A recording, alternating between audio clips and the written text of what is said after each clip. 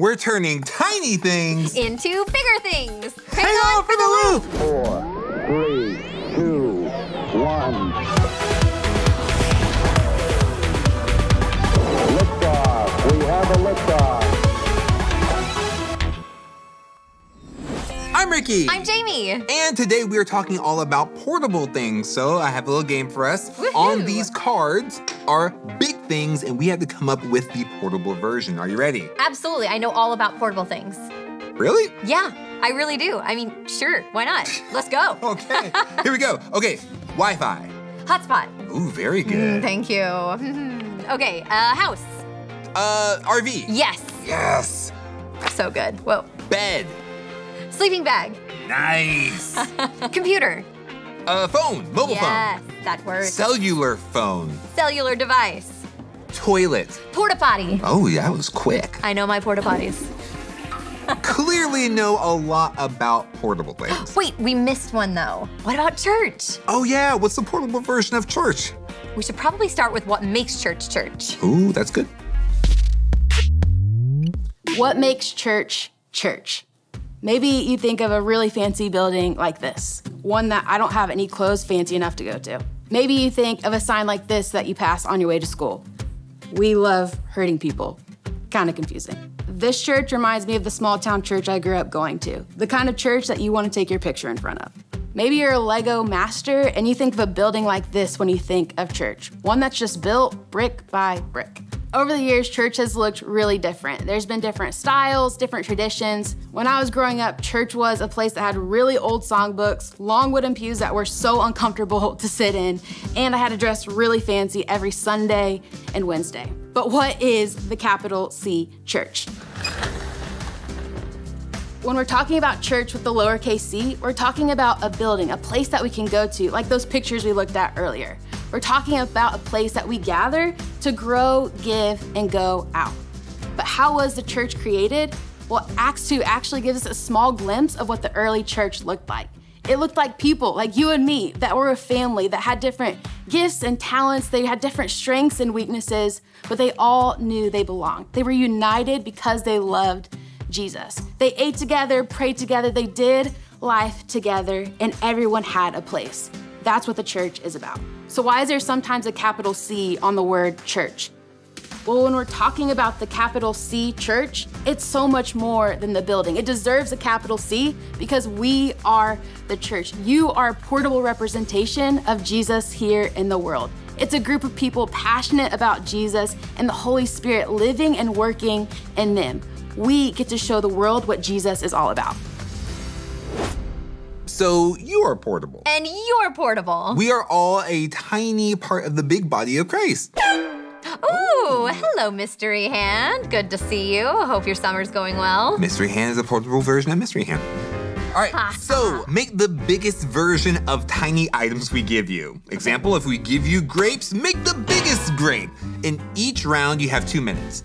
To stick it all together, choose between these 3 adhesives: duct tape, pack of gum, or cake icing. You may only use 1 adhesive each round, and once you have used that adhesive, you may not use it again. So round 1, we are building with cheese puffs. Huh, I would say frosting. Yeah, You want to frost as well? I'm gonna go with frosting as well. Okay, great.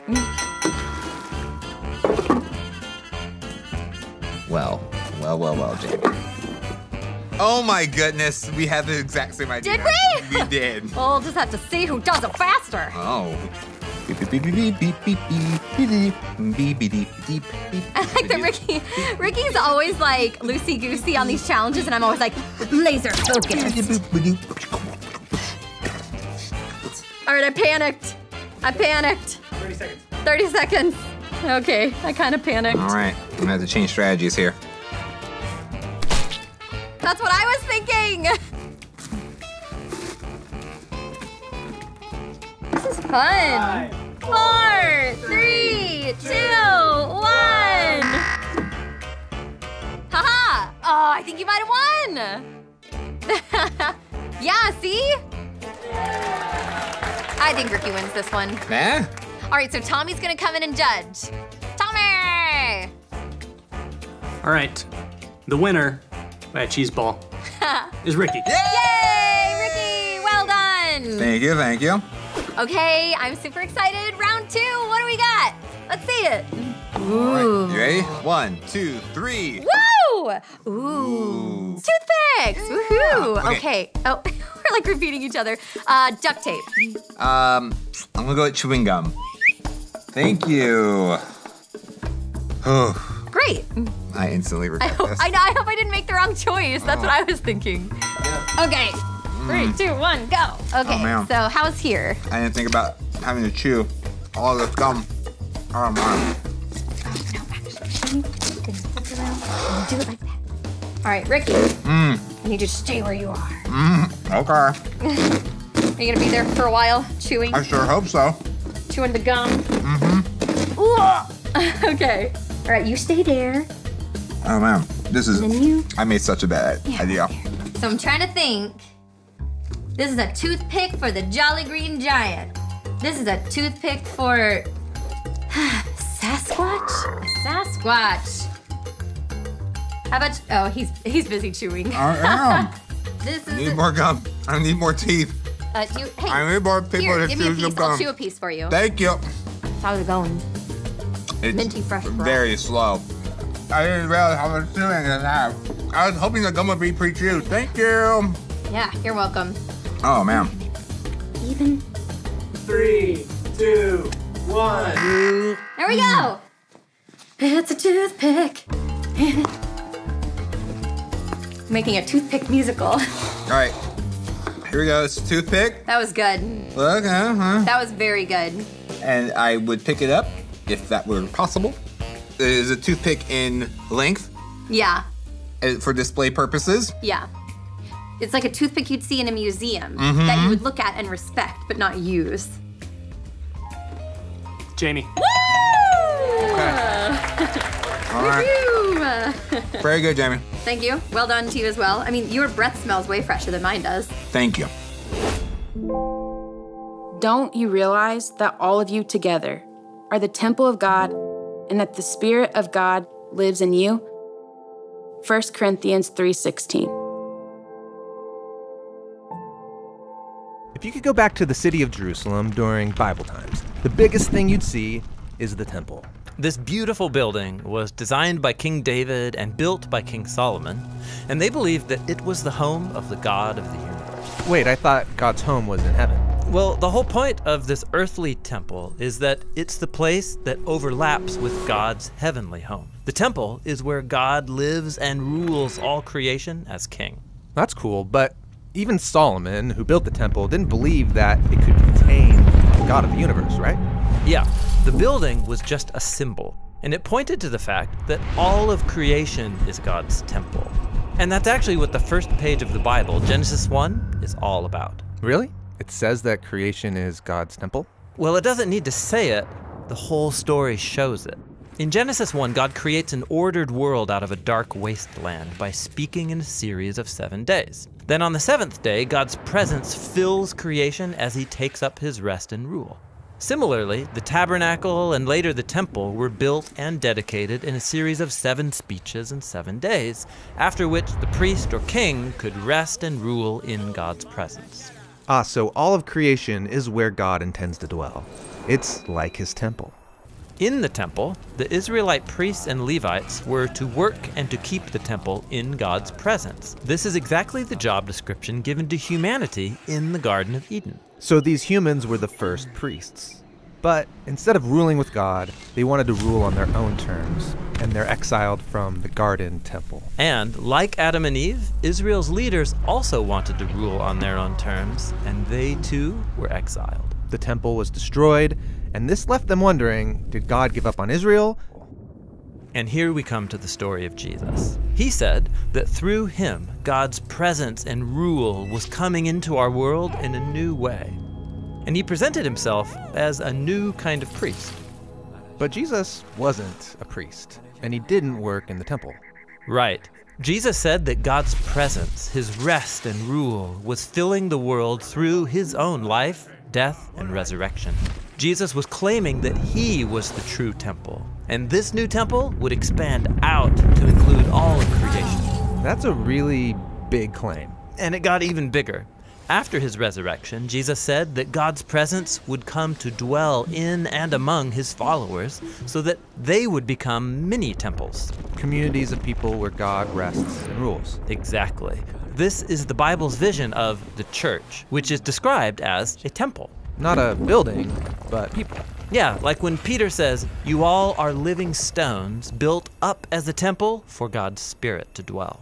So, at the end of the story, do we ever get a new physical temple? Well, not exactly. What we see is a renewed cosmic temple, just like Genesis 1.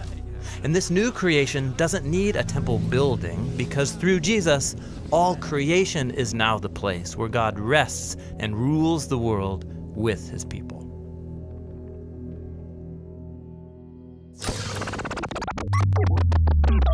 Okay, so we have round 3. We are stuck with one adhesive item. For me, it's gonna be duct tape. For Jamie, it's gonna be Gum. gum. I think I'm living in a world of regret right now. All right, let's bring on round 3. Into gum. Oh boy. Oh, what is that noise? Oh, we're doing it. Woohoo! Oh, I chose hey. wisely. We have spoons. Spoons. Glorious. Grab the spoon. Okay, grab that. That is gone.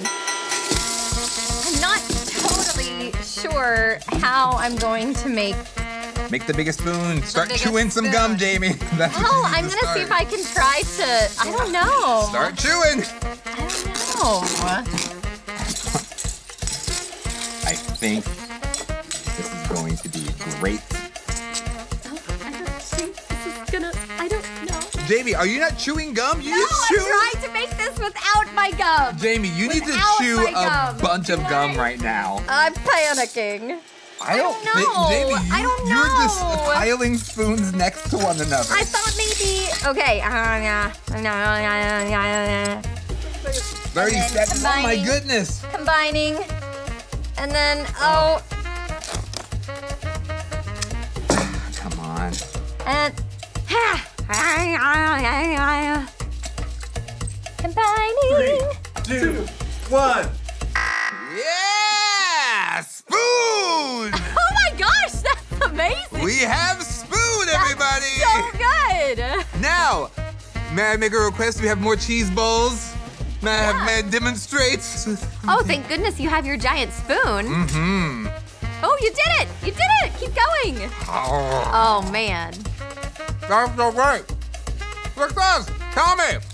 You wanna? Oh, careful with your giant spoon. Sorry, Tommy. Oh, right, we're judging. Yeah, Ricky wins. I think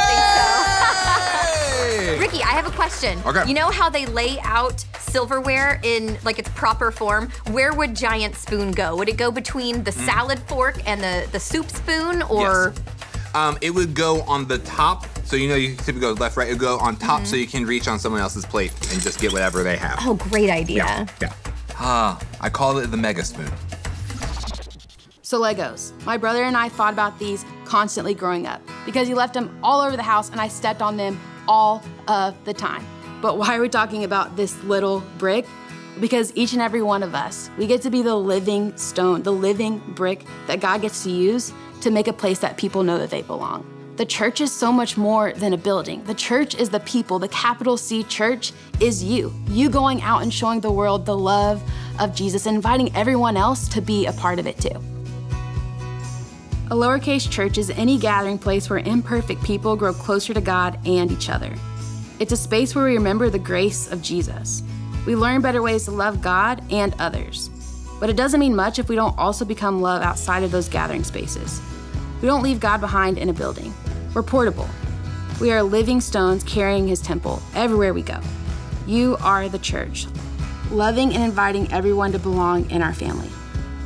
So let's go out and invite the world to what Jesus is all about. So I won round 1.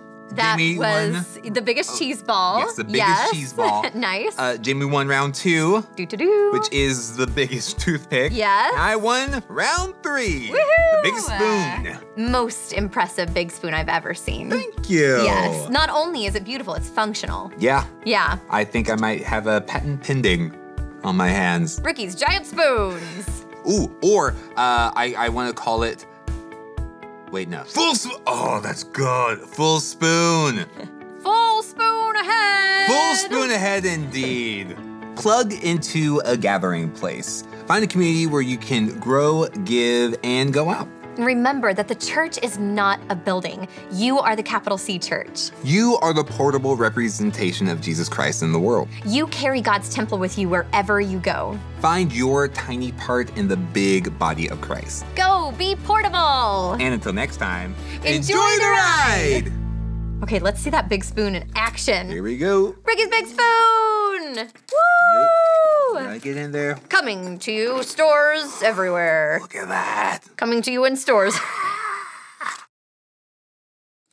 All right, if you liked this challenge, you guys have to check out the creativity games. It was super fun, and we had to get super creative with not a lot of instruction. And don't forget to subscribe and get creative in the comments. Leave us a creative challenge for us to try. I have to say, that's a creatively wonderful idea. Oh, Look at him go.